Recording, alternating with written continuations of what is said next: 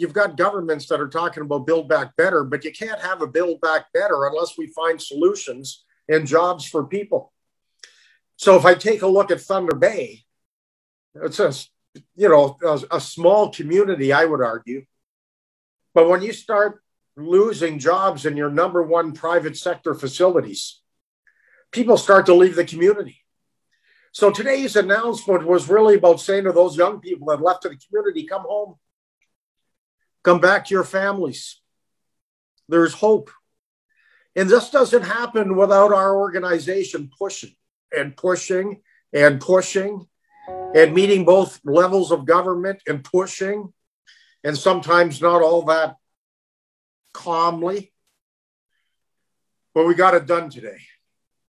But another piece of great news that came down yesterday, because our unions and everything. I mean, and I'll talk about some of the stuff that we've been doing. I know a lot of you have been watching it. But yesterday there was an announcement in Mexico that said the Mexican Labor Relations Board is interfering and has shut down a vote with the GM workers in the Celaya plant. It's a major General Motors assembly plant. Why? Because the CTM, which is the corrupt union that is in pretty well the majority of the Detroit 3 of the automotive industry in Mexico, the auto parts plants, the CTM, which are the owners of the protection agreements, where the employers will sign a contract with the CTM, which is theoretically a union, which it's not. Sign protection agreements. We call them yellow unions. And as a part of NAFTA, where we played such a major role, so many pieces of NAFTA have our fingerprints all over it. So this was the first real test about the language in Mexico that says the worker's going to have the right to join a legitimate union. They're going to have the right to join a union of their choice. So here they're voting to leave the CTM and bring in an independent union, a real union, and the corruption, the interference. So we got involved. And we contacted General Motors, and we sent a letter to the CEO of General Motors. And we sent letters to those responsible for General Motors for the NAFTA region. And then, of course, the letters found their way into the Mexican newspapers. And then the Mexican newspapers got a hold of the response from General Motors to us, saying unequivocally that they stand by the workers' right to choice, that if they deserve to belong to a union of their choice, and General Motors, no way, shape, or form is going to tolerate any corruption within that discussion. So yesterday in Mexico, the Labor Relations Board shut down the election, and we're going to be having another vote in 30 days. So the biggest challenge for myself is how the heck do I get the federal government to let me in and out of the country to go down with a small Unifor team to monitor the vote. Because that's what it's going to take in order for us to win real justice. And as an organization, we can't just only concentrate on the struggles that we're having internally. And heaven only knows we've got a lot of struggles internally. But we have to care about what's happening around the world as well. And that is a huge, huge statement that's happening here today in Mexico.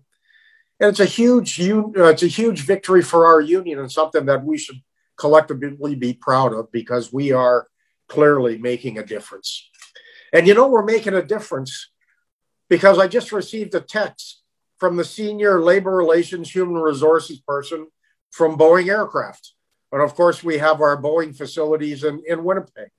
She sent me a text saying, I see your post-NAFTA work is paying dividends. So when our employers are watching, and they're seeing what we're doing, and you got to know it makes them a little damn nervous. So we're getting people's attention, and we're going to continue doing that.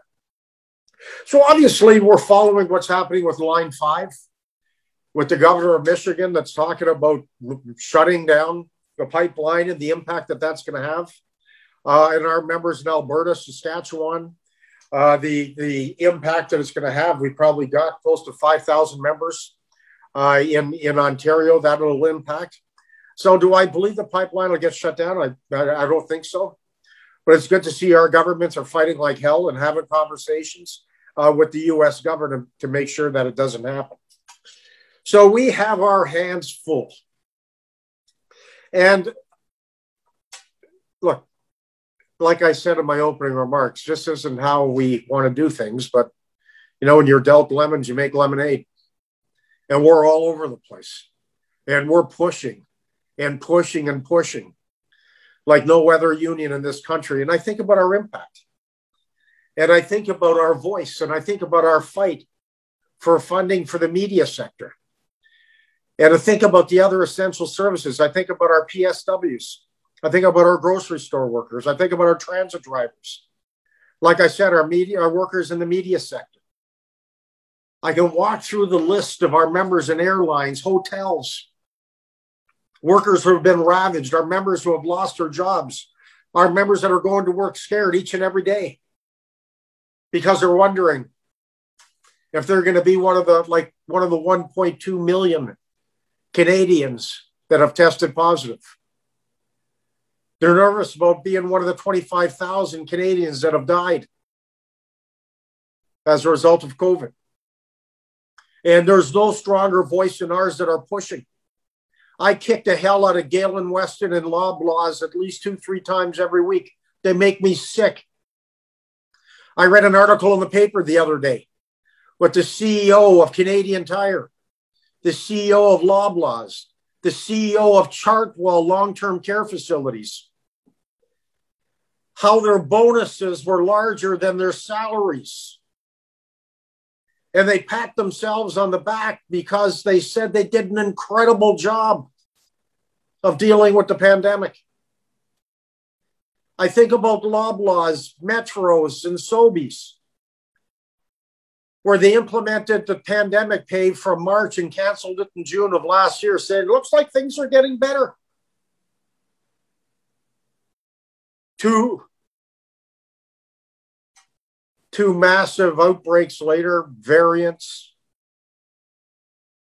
We're worse off today than we were then. And they're announcing record profits and incredible bonuses for their CEOs. Makes me sick. I don't know how they can look at themselves in the mirror in the morning and make me puke. But it's these types of rich, thoughtless, ignorant individuals that push us each and every day. Because we need to be the ones that lead the conversation. If you can imagine the CEO at Chartwell long-term care facilities where there are so many deaths, got an incredible bonus because of what he claimed and his board claimed, navigating during a difficult time. But at the same time that they were voting his incredible bonus, they shot down a proposal brought forward by shareholders that said that their employees should receive a living wage and that Chartwell should investigate, not do it, investigate the feasibility of introducing a living wage. And the same people that took the bonuses shot it down saying, we can't be talking about a living wage during a pandemic. Yet it was the pandemic that they used to justify their outrageous bonuses. There's so much going on that infuriates us each and every day because greed has no conscience and it's living out in living technicolor.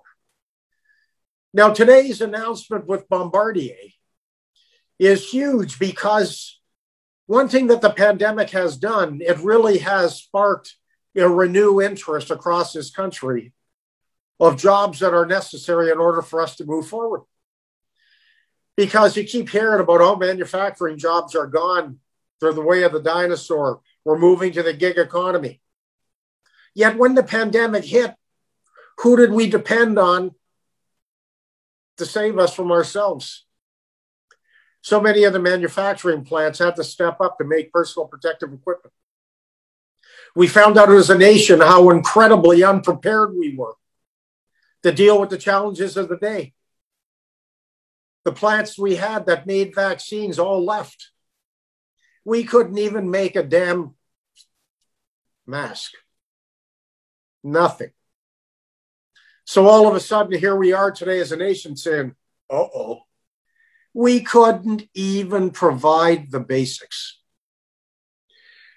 So when we talk about Build Back Better, and when we start talking to governments, and when we're pushing governments, and are we ever pushing governments, I would expect that people will learn from their mistakes and that we'll move forward, because we can never get caught like this again.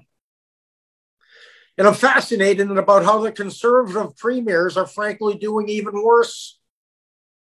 Take a look at the rampant variants going across this country. We've got about 7,000 new cases every day in Canada. About 3,000 of them are in Ontario. And if you take a look at the governments that are doing the worst,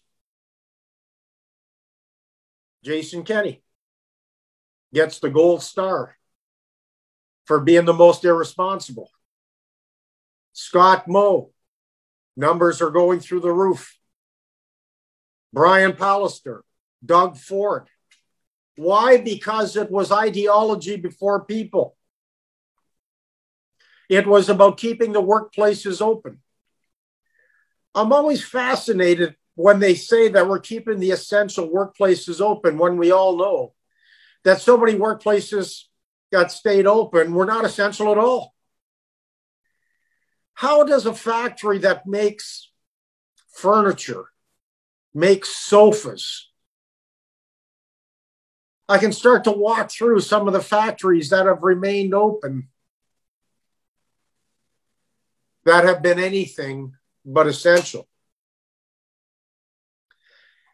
You know, it's not all that long ago. I think about the outbreak of the Cargill plant in Alberta.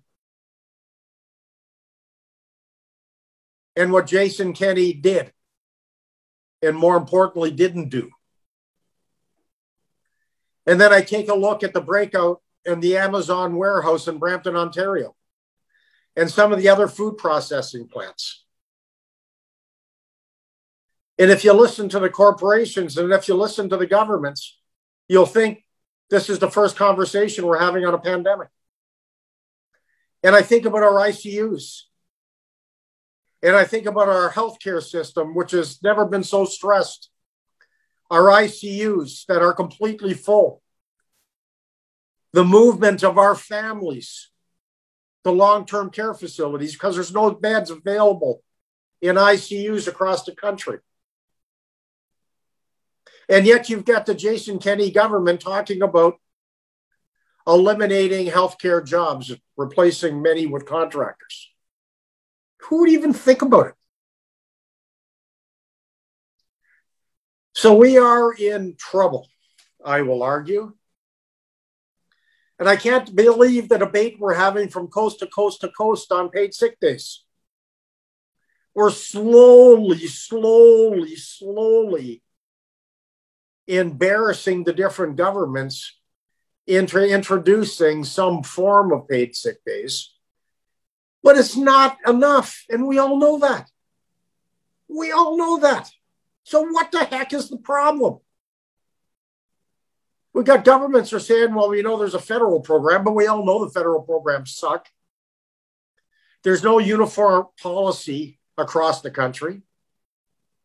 I mean, we've got John Horgan, our friend, of which myself and Gavin and Joey and others have had discussions with John directly and with his variety of ministers, and we weren't exactly pouring on the charm.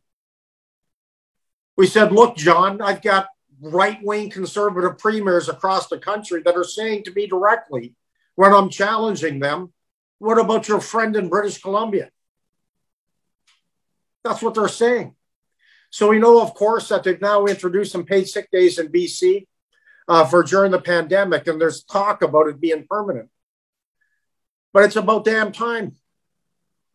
So we got to keep pushing and pushing and pushing, because we all know that our members are in the front lines and our members are exposed every day. April 28th, just a couple of weeks ago, 18th workplace-related deaths of our members across the country.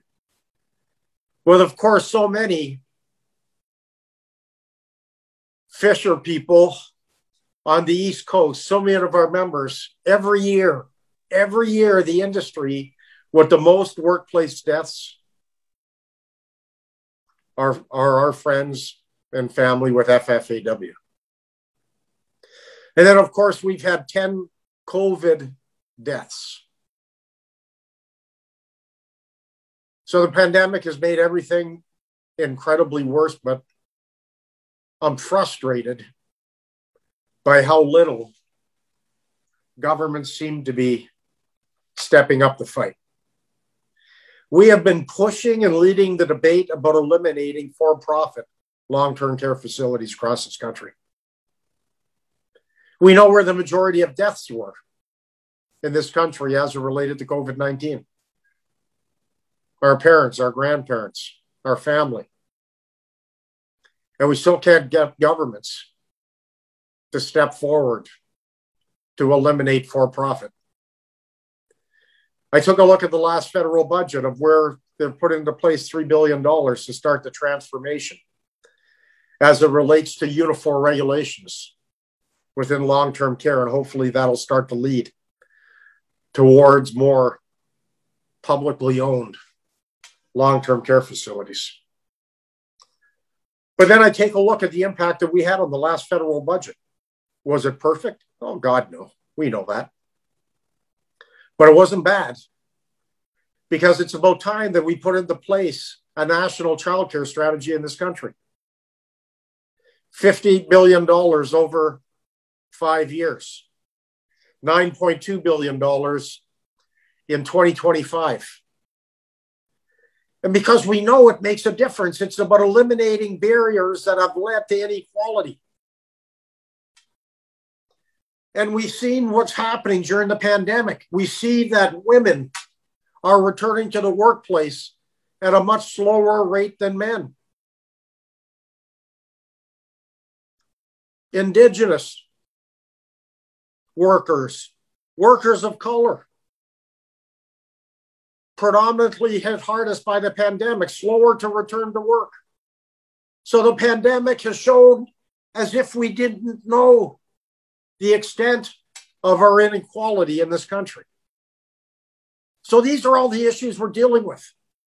And that's why if we're going to talk about true equality between men and women, we need a national childcare strategy in this country, because we know the numbers. If you take a look across the country, Quebec was the worst province when it came to having women at work as a percentage of the population. They introduced a $15 a day childcare strategy, and today Quebec has the highest rate of women per capita in the workplace. 100% switch. The numbers are there. So that's why the implementation of a $10 strategy is something that we have been fighting for years, and we got to make sure that it doesn't drop by the wayside. And I'm also pleased with the amount of money that the government is putting in stimulus packages for Build Back Better, because we have been the strongest voice across this country as it relates to jobs and what the economy has to look like when we get through this pandemic. There has been nobody that has fought harder for airline workers than our union. Our fingerprints are all over the Air Canada deal. Our fingerprints are all over some of the other packages that are being bargained today for some of the other airlines in this country. Our fingers were all over the federal government as they earmarked hundreds and hundreds of millions of dollars for the aerospace sector here in Canada. I can start to walk through the different industries that we are having incredible success ensuring that the governments understand that they have to do more. And so you watch what happens if, in fact, there's a federal election. Watch how some of the parties will say we've overspent, done too much, should be pulling back.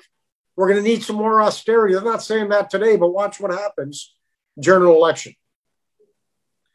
Now, if you take a look at some of the programs that have been implemented, we should be proud of ourselves, because as an organization, Lana Payne, our incredible secretary treasurer, my team, my assistants, the regional directors, from the time of the pandemic, as we are watching it in Europe, and we are following the cruise ships returning, where people were sick and people were dying, we moved. We set up meetings with the federal government saying, look, you better move it. There's a lot of workers, precarious, part-time, non-standards, that'll never survive this. The restaurants are going to shut down. The hotels are going to shut down. What are they going to do? The EI system is such a disaster, they'll never even qualify. And with that came CERB. And then I never thought the day would come that I would join with the Chamber of Commerce, the manufacturing associations to say a 10% wage subsidy sucks. You got to do 75%. And then, of course, we saw the government act quickly and put in wage subsidies at 75%. So I can start to walk through so many of the programs in place that we have lobbied for and pushed for, and in many circumstances designed. But we know that the first thing that crashed was our infrastructure, our social programs. We found out how terrible our EI structure already was, because we knew that 38% of Canadians only ever qualified for EI in the first place. So we know the changes in the last federal budget now means that about 75% of people will now qualify for EI. If you're a woman, it's closer to 80% now, which is a huge, huge change. But once again, all of the presentations we've done at standing committees, the discussion with the Prime Minister's office, the pushing of the Senate, the pushing of governments federally and provincially, people are paying attention. And we need people to pay attention. We need people to pay attention during this pandemic, because it's the only way that we're going to get out of this. Now, I think when I think about how governments have handled this, and the handling of the pandemic should never have been a perception of a popularity contest. It had to be science-based. There had to be consistency. There had to be leadership. And we certainly found that there was an incredible lack of all of that. And I'll say that's why we're in the difficulty that we're in today. I take a look at some of the bold, aggressive responses of other countries. I've taken a look at New Zealand that right off the bat shut it down. Put into place strong social programs. And today, the head of New Zealand, the Prime Minister, she's being heralded as a visionary, as brilliant, as courageous, as a leader. So there was choices to be made. And the choices made were not to put any burden on the employers by even thinking about forcing them to implement paid sick days. Wow. But we've learned. We've learned a lot. And so have Canadians.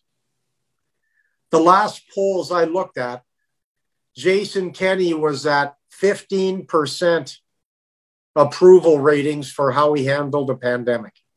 15%.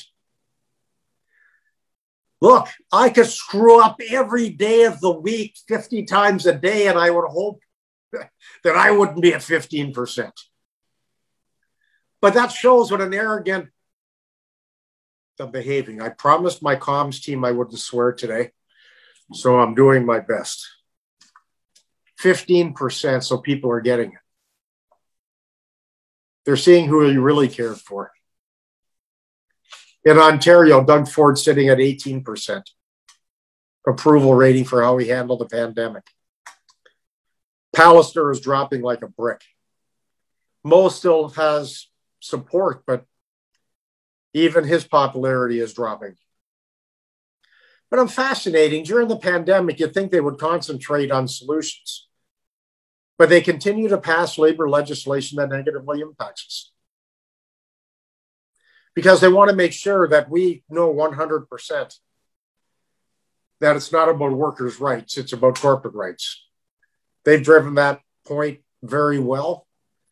And that's why we're the political animal that we are as an organization, because Jason Kenney is in our crosshairs, as is Pallister. Mo just got reelected, but we'll see what happens, because at election time, we will be there. Now, we keep hearing rumblings about the potential of a federal election. And it's interesting because when Aaron O'Toole was seeking the leadership of the Conservative Party, he kicked off his campaign in Hamilton, Ontario, and on parts of his speech, he said he was going to be Jerry Dias's worst nightmare. What an honor for me. What an honor. And then when the media interviewed me and said, what do I think? I said, Aaron O'Toole, we call him Aaron O'Fool. I said, Aaron O'Toole wouldn't even hit my top 1,000 nightmares. He's so damn irrelevant. So I had a little bit of fun with him, but look at him today. He's out there talking about union jobs and, strong middle class, as if we're all foolish. So one thing about us, we've been hammering him. We've been hammering him on social media, hammering him in the news. And the campaign that we ran to get Aaron O'Toole's attention and everybody else's attention. We ran a campaign. It was called Protect Canada. So if you saw the TV ads about protecting Canada, you were protecting Canada. Because our mindset is we're going to make sure we stain O'Toole's image before he gets a chance to create his own. And I think the campaign that we ran from coast to coast to coast did a pretty damn good job of that. So we'll see what happens if, in fact, there's a federal election. I know right now the federal Liberals are running at about 10 points ahead of the Conservatives. If I take a look in Alberta, you've got both Jagmeet Singh and Trudeau are scoring higher than Aaron O'Toole. I never thought I'd see that day, especially in Alberta. But things are changing, and we'll see what happens. But we've got a ton of work ahead of us. But once again, Canadians are going to vote on leadership or lack of during the pandemic, because too many people lost their lives. Now, as we're into the third wave, we're into the variety of variants, of which the UK variant seems to be the worst. We're seeing young people attacked today with COVID and the variants more than they ever have been. If you look at it about a year ago, April, May of 2020, about 40% of all people impacted were 40 years or younger. Today, it's about 61% of everyone who was affected by COVID or one of the variants. 61% are 40 years and younger. I think about 17-year-old Sarah Strait from Alberta. 17. 13-year-old young woman in the Greater Toronto area a week and a half ago. 13. Senseless. This makes no sense. So we've got to make sure we're doing everything we can to keep each other safe, keep our families safe. We spent a lot of time talking about social distancing, safe practices, but we're hopefully on the home stretch here. If I think about where so many of our members are being impacted, I think about our members in the forestry sector, transportation sector, mining and processing. Of course, outside of our members, in healthcare, in grocery stores. One thing this pandemic has really showed us who really are the essential workers across this country. Because I think about the workers who are historically the most disrespected, make lousy pay. I remember when being a grocery store worker was a great middle-class job. Today, the overwhelming majority that work in grocery stores are precarious part-time. So many making minimum wage or just slightly above. I think about our PSWs that were working in 2, 3 long-term care facilities that transmitted the viruses from home to another home. They worked 2, 3 jobs because all they would ever get is part-time hours for their employer so that they wouldn't have to provide decent pay or benefits. And so here we are 15 months plus into a pandemic, and have those issues been fixed? No. There's a greater understanding, but governments haven't lifted a finger to protect those workers that have done so much for us. So look, you all know I can go on and on and on and on because, well, I miss you all. I haven't had a chance to talk to you in so long. But all I know is I am looking forward to the easing of the travels, because I want to get out to BC. I want to walk the Highway of Tears. I want to get into Winnipeg. I want to get on our boat. And I want to drive to Red. I want to continue our incredible work face to face. Because, like all of you, I've had enough. And we've all been pushed and stretched and stressed. But I think what's kept me going, and the leadership team that's on this call, my assistants, my incredible assistants, that I couldn't do this without, my Lana, the RDs, the local union leadership. The only thing that, frankly, has kept me going through all of this is you. I have to be strong because you're strong. And you have to be strong because our members are demanding it and expecting it. And if we're not going to provide the leadership, who's going to? Who's going to stand up for those that can't? Who's going to stand up for workers across the country that are suffering today from mental illness? Who's going to do it? We are. Because we always have, and we always will. And we'll get through it because we have each other. I'm so looking forward to seeing you all soon. Thank you for everything you do each and every day.